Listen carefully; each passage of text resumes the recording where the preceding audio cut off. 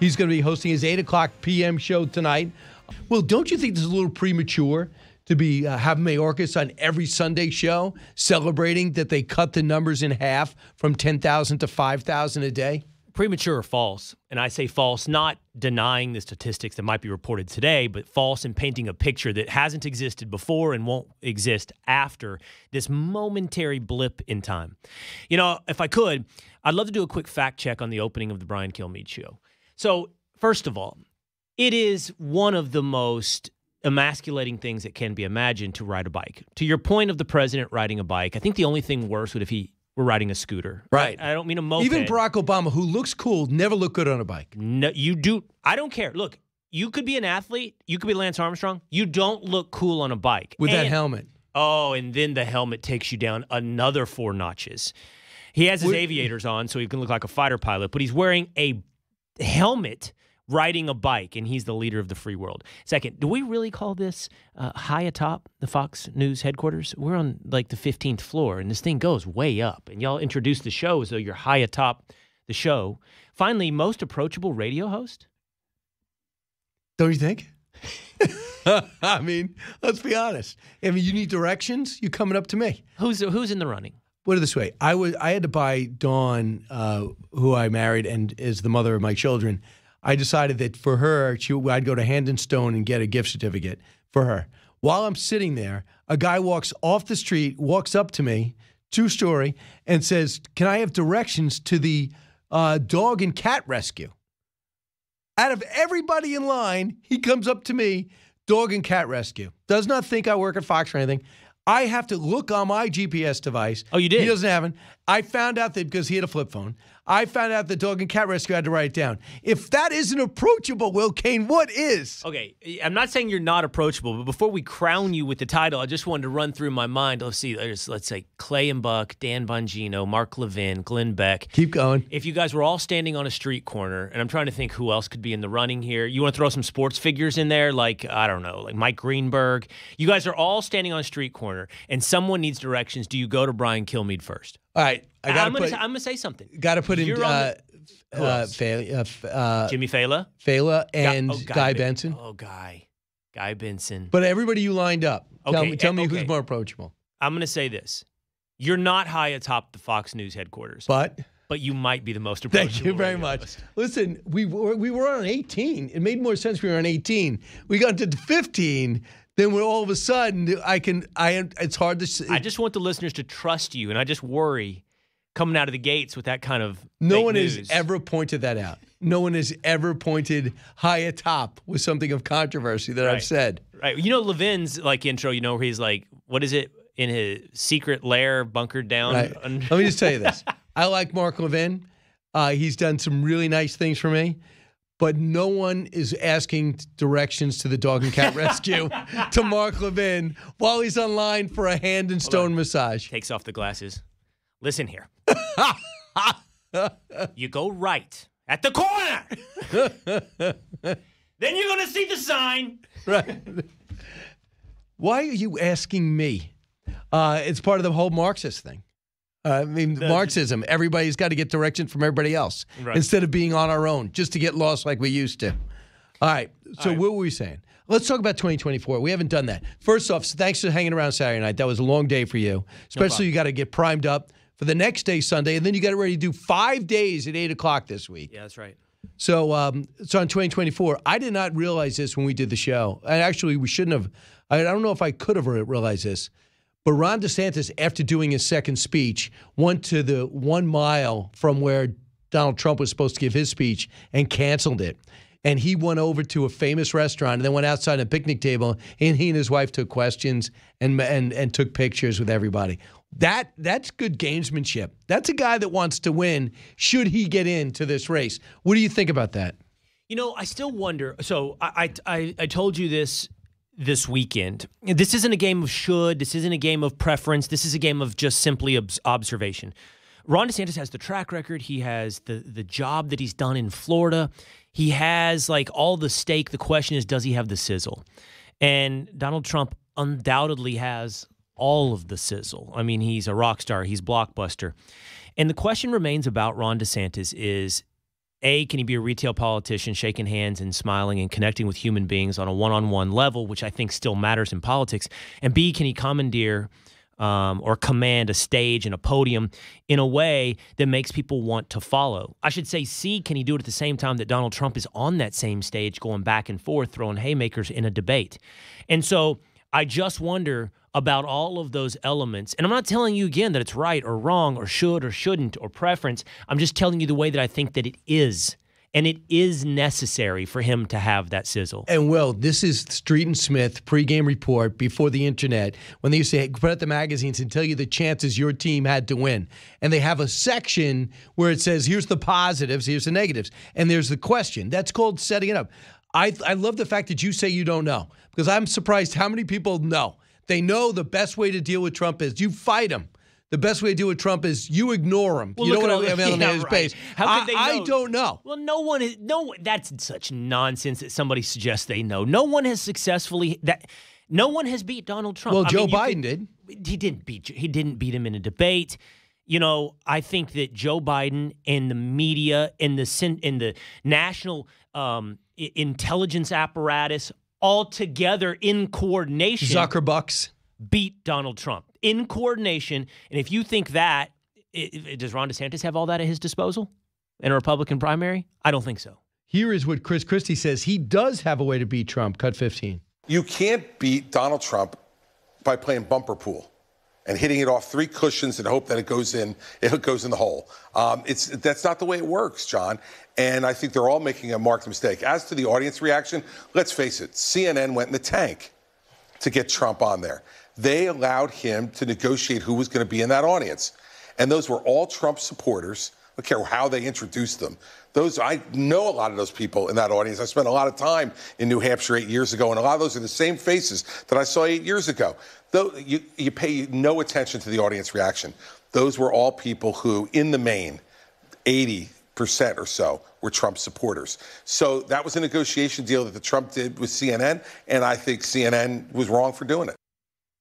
I thought the audience was not a main part of it. You know, they cheered, but that was typical, I think, of a Republican town hall of Donald Trump. I would have liked to have seen more questions. If I was her, I would have got what I had to do and just say, just where do you stand on January 6th? Get it out of the way for CNN viewers.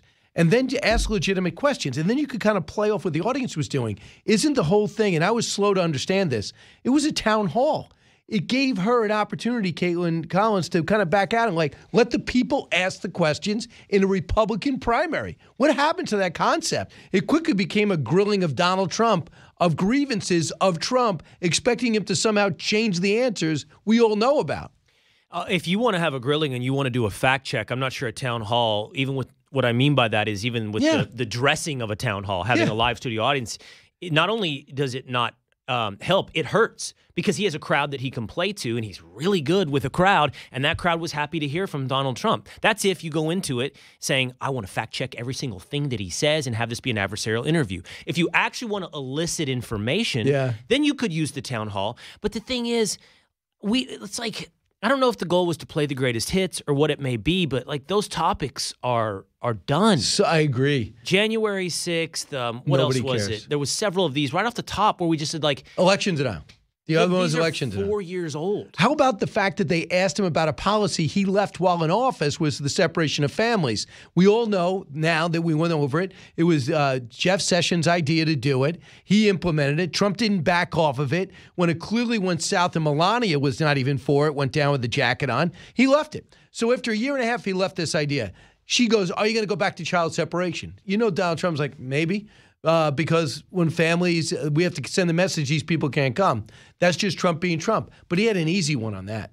Well, he had an easy one to go, I left that policy. Where are the 85,000 missing kids that Joe Biden can't keep track of? Did you know about that? Were you going to bring that up? That would have been such an easy parry. And I think that every time they turned to the town hall and the voters, they did ask forward-looking questions. Yeah. What will you do? And you could even couch it in, hey, you didn't get this accomplished in your first term. Will you get it accomplished in your second term?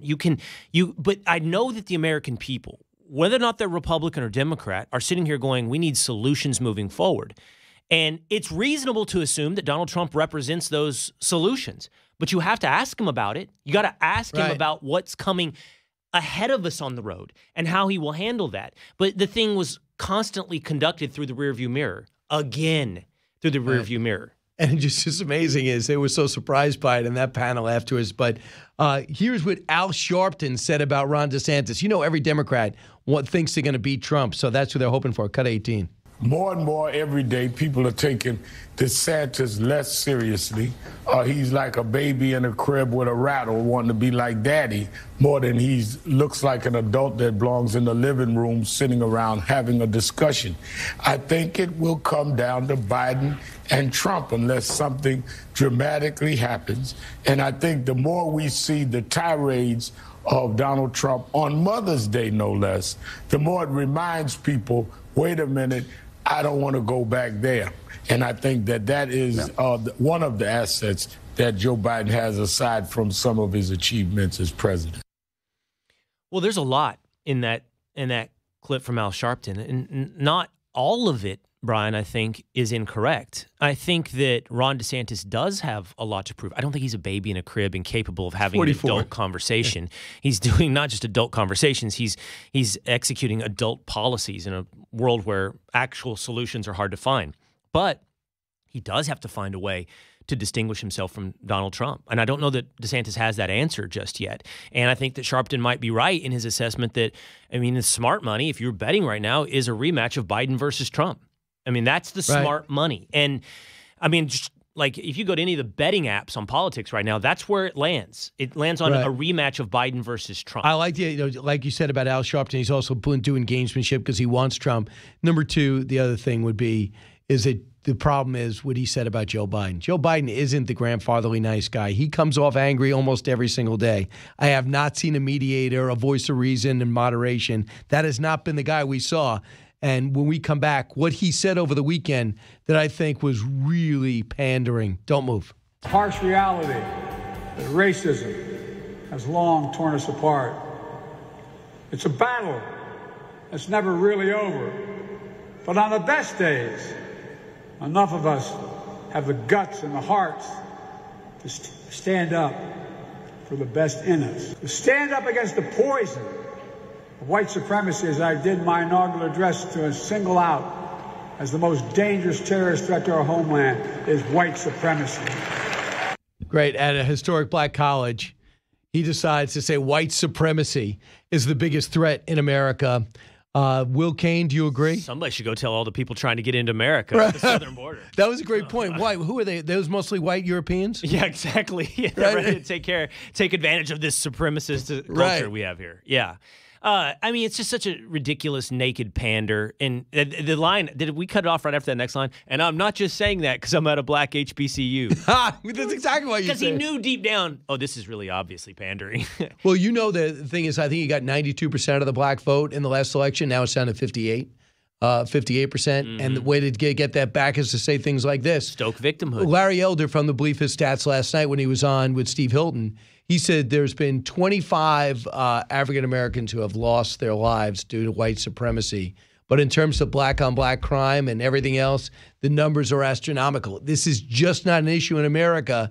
There are always idiots out there. But to characterize America that way, I think is so detrimental because then it has people going, wait a second, maybe he's right.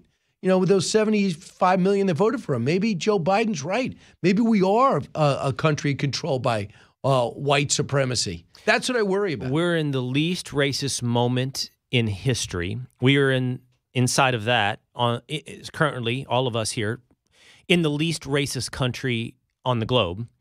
And we are in the least racist moment of our own particular American history. Yeah. I mean, maybe you could argue that 10 years ago, you know, you've seen those graphs like in the early 2000s, 15 years ago, we were somehow Gallup polls showing moving beyond. Before President Obama. Honestly, yes. If you look at those polls and those graphs, it's what they show. Absolutely. So so the idea that we have this sin that is the definition of everything that's wrong with this country is just it is Joe Biden pandering to divide Americans on the basis of race in order to pit us against one another through racial resentment in order for his own personal gain. Well, could you tell me about your podcast? I know you're recording another one today. I did this. I did the Daniel Penny case. I'm really upset and fired up. I did this white supremacist thing that Joe Biden said. I did, it's up this morning. I'm so mad that the media is once again showing pictures of 15-year-old Michael Jackson impersonator Jordan Neely, who's the guy that died in his interaction with former Marine Daniel Penny. It's just such a visual lie that happens in the media. He was 30 years old, and he was a con, been arrested 42 times. Can I tell you one thing before we go? You take a left. That's right. I said it. You take a left, go down the street, you arrive, it'll say the pet rescue. That's it. I'm done. Nice. See you tonight at 8 without Mark Levin on the show. I have a sense. You know what? He would be a good booking for you. Not anymore. You, meanwhile, would read every page on the Google entry to them. Hi, everyone. I'm Brian Kilmeade. I want you to do me a favor. I want you to click to subscribe to the Fox News YouTube page. This is the only way that I know for sure that you're not going to miss any great commentary, any great news bites, any great interviews coming your way on Fox. You can get it all here on YouTube. So subscribe right now.